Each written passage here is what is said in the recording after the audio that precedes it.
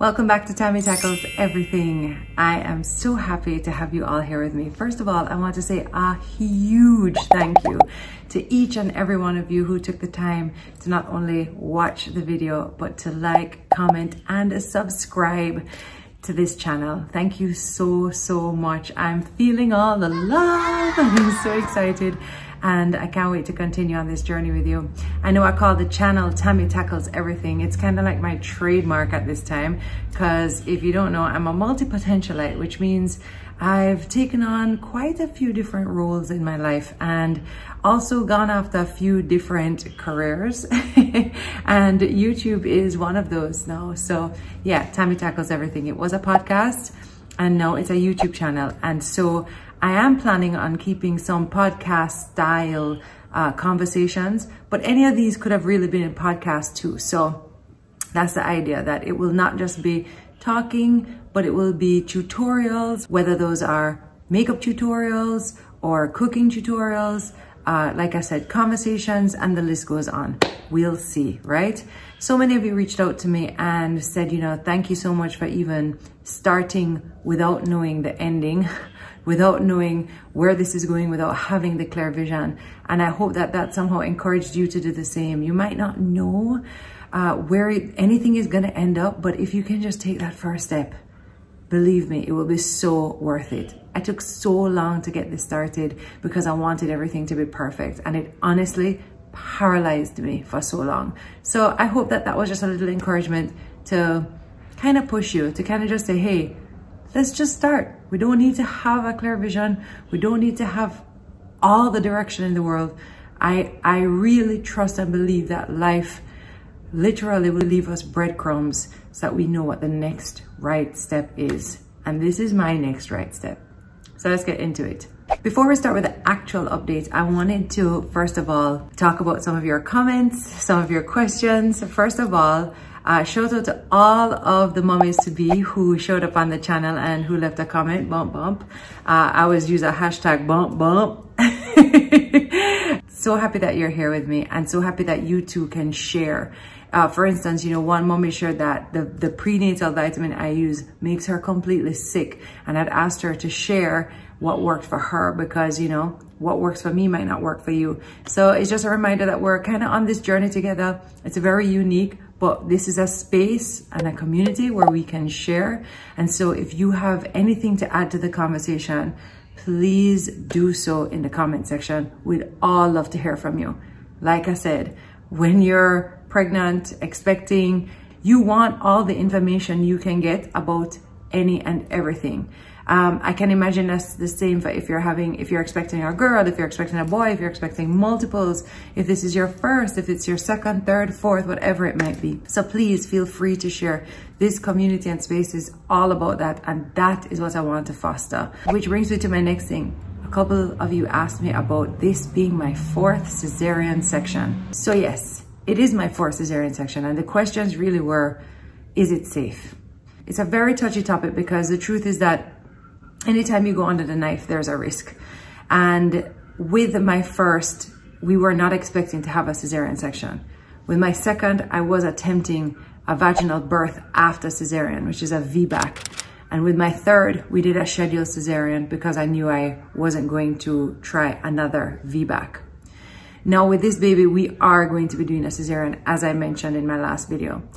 That is a journey that is so unique to each person. We had multiple conversations and still having conversations with my doctor, even before we got pregnant.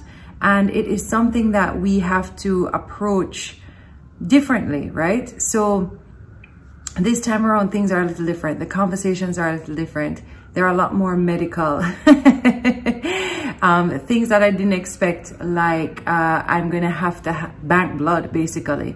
Not me personally, but a couple members of my family are going to be donating blood just in case I need it while in surgery. Praying to God I don't.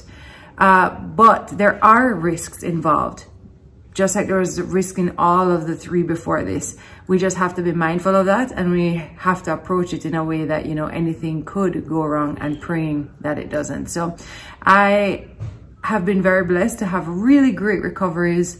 really great surgeries and not really any complications whatsoever. So we're hoping that that will be the same. That's not the story for everybody. So I just want to put that out there, that this was a conversation ongoing between myself, Wayne, and our doctor, and it's not something that we take lightly. So the comment section was filled with all kinds of wonderful, first of all, great congratulations. So thank you for that. Lots of sharing, lots of questions. Something that I did want to share about was, if you watch the family vlog, you'll see where I had a fetal heart Doppler, and I wanted to share this with you. I just spoke to a mommy recently who is very early on in her pregnancy, and we were talking about how it can be so stressful when you are not sure in between visits of how things are going. And something I've always loved is a Doppler. It's not for everybody, especially because you can't hear it till about 12 weeks anyway. So it's a little tricky, and if for one day, God forbid, you're taking a little longer to find the heartbeat, it can be really stressful. So you kind of have to know your own personality and what works for you. My cousin introduced me to the Doppler. She's actually a nurse practitioner, and she used one throughout her pregnancy and encouraged me to use as well. And it's really been a lovely thing to have, especially in between visits and before I could feel her kicking, or before you can feel any baby kicking. And so it's really cool. But like I said, you have to know yourself. But I am gonna put this in the description below. I actually have an Amazon storefront, which I'll share in the description. I've had it for months now. And so maybe I'll make like a baby section for sure. I do have a new mom's must-haves, but maybe I need like a baby must-haves. I'll double check it before this video goes out so you guys can check it out. Full transparency, I earn a small commission off of every product sold from my Amazon storefront, so you can go and check it out. Oh, another product that I'm loving, which I did not love when I was pregnant with the boys, it was a smell. Even though it doesn't have a funny smell to me now, it really turned me off when I was pregnant with the boys, is bio oil. Can you guys see that? Don't mind my nails. It's a little pricey, I won't lie. But I've had this one for a little while now, and I use it almost every day, and it's still pretty full. What I would say about this and how it's different to other oils, because you can use other oils, you can use coconut oils, you can use cocoa butters. Both of those are bothering me now this time around. So those are what I used in my last pregnancy. Cocoa butter, not so much. I don't love the smell of it, but coconut oil, I definitely used a lot of. There are a lot of like belly balms on the market that you can look at, but I decided to try this again because I remember somebody saying it was really good. What I will say is that this keeps my tummy moisturized for a long time, which I wasn't expecting, and I was really surprised at that. It says to help improve the appearance of scars and stretch marks. For the record, I don't really have a lot of visible stretch marks. Like you can see them sometimes when I turn in the light around my belly button, but I did not really get any stretch marks on my tummy or on my side or back with any of the babies. But like I said, just around the tummy. But I don't think that is to be credited to any cream, potion, or lotion. I think that's genetics. And I think that's just how it is.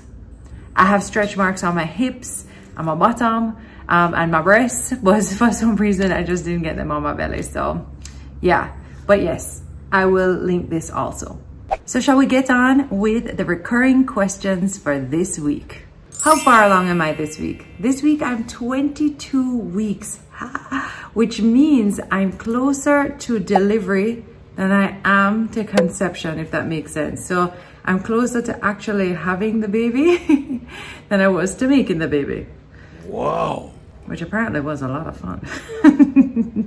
Actually, I do remember I was on the 2 liquor, you know? Oh no. I think I gained a pound since last week. I will be showing you the belly bump soon so you guys can see the difference between last week and this week. And yeah, 22 weeks. Can't believe it. Can't believe it. Oh my God. Like, the time is flying. I'm gonna say that every week. Be aware of this. So this week, the baby is the size of a pawpaw. If you're in America, UK, Canada, or I don't know where else they call it, a papaya, that's what it is. But for us in the Caribbean, it's a pawpaw. What do you call it in your country? I'm not even sure. Maybe you call it something else, but in Jamaica, we call it a pawpaw. So I'm assuming everyone else calls it a papa. Bad assumption. But the size of a papa. Let's talk about the baby's development for this week. All right. This one says that the baby could also be compared to the size of a bell pepper or a sweet pepper, as we call it here. Okie doke, so only 18 weeks to go. That's the first thing. And finally, the baby weighs 1 pound. Can you imagine that? Your baby's grip, vision, and hearing are all getting stronger now. By week 22 of pregnancy, your little one has also achieved a big milestone, breaking the 1 pound mark, which is so amazing. So it says we might be noticing more changes, including a protruding navel, which we should talk about, and possibly even slightly bigger feet, which we should also talk about.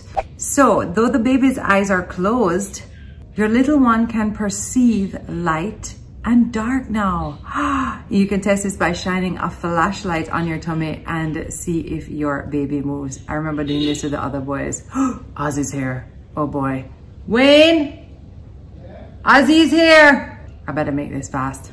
Also, baby's ears are beginning to hear and process sounds from inside your body. Your breathing, your rumbling tummy, and your heartbeat. Here comes trouble. So I want to go back to what we were saying about the navel and the foot. So I don't have like a innie belly button or an outie belly button. I have like a flat belly button. And so every pregnancy, I don't really get like an outie. It just kind of, it just kind of stays flat, which I'll show you when I show you my bump. But my feet, let's talk about the foot them. People are the pain of my life. Do you know that since having, okay, when I had Jackson, I wore a size 8. I could wear a 7.5, 8.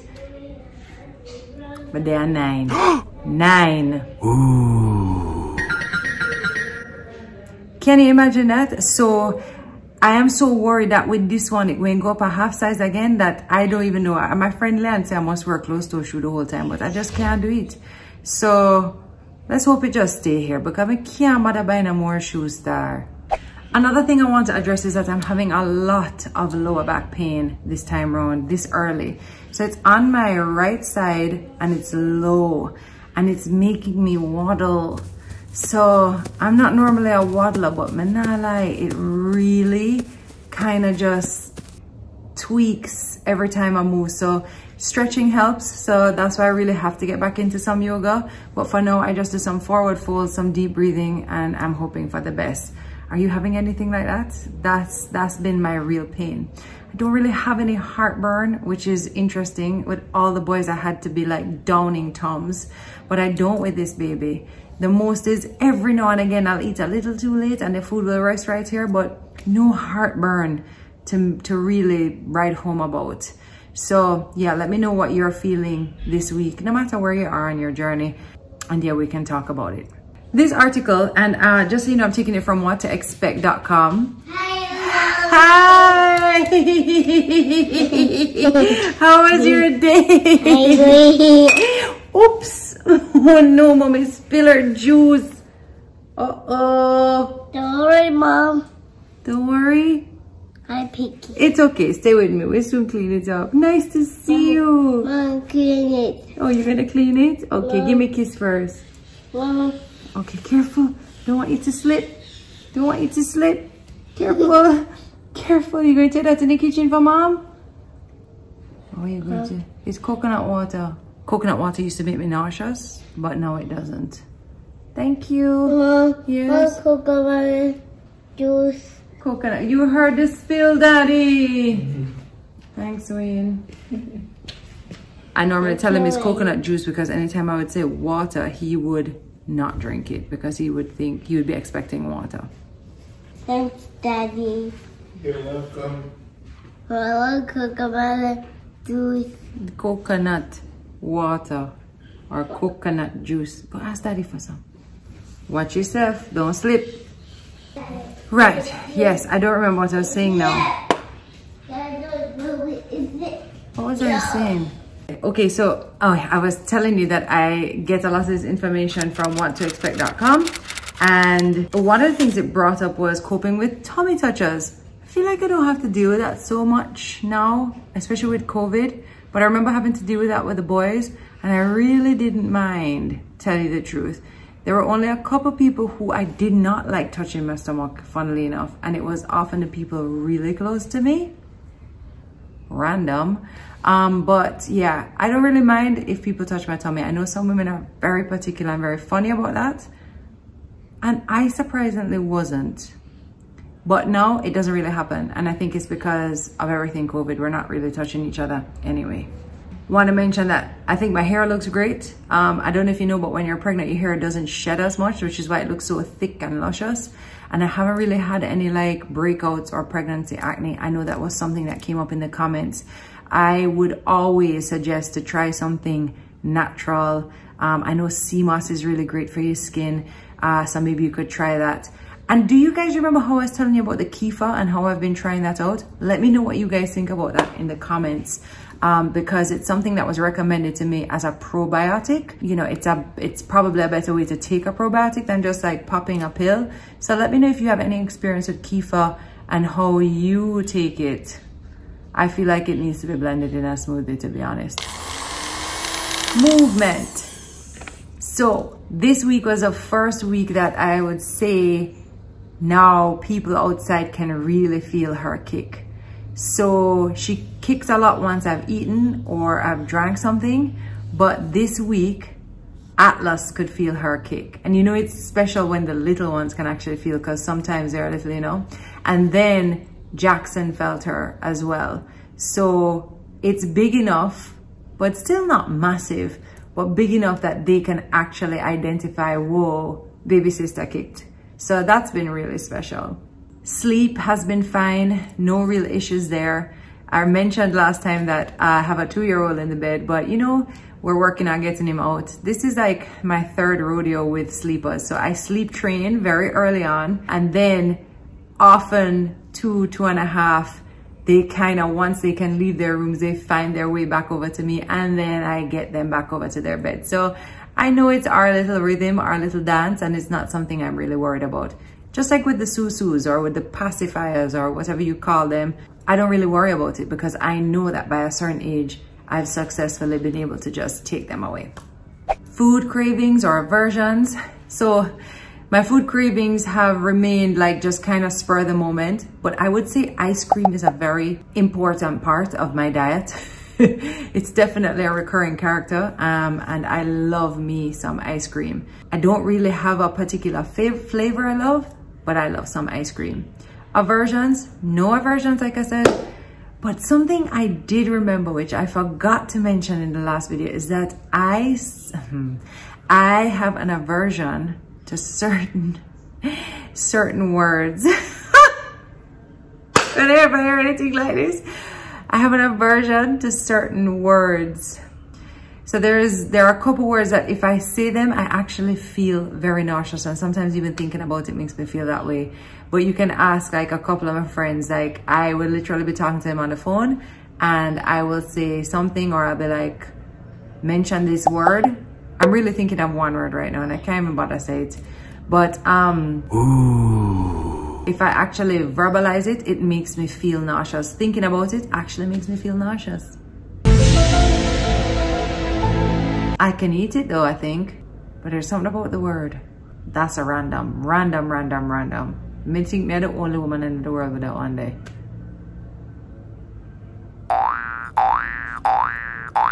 Maternity clothes. I told you last week I'm in maternity clothes. I'm gonna take this one off of the list because I'm gonna be in maternity clothes.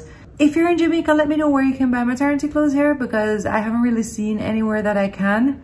I've always, you know, borrowed from friends or made a trip or ordered in. But I'm curious to know where you buy your clothes here in Jamaica. And I'm curious to know where you are, especially in the Caribbean, if it's easy to access maternity clothes.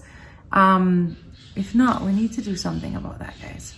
The last question is any symptoms, emotions, or mood swings. So like I said, no real new symptoms except for that back pain that I'm having.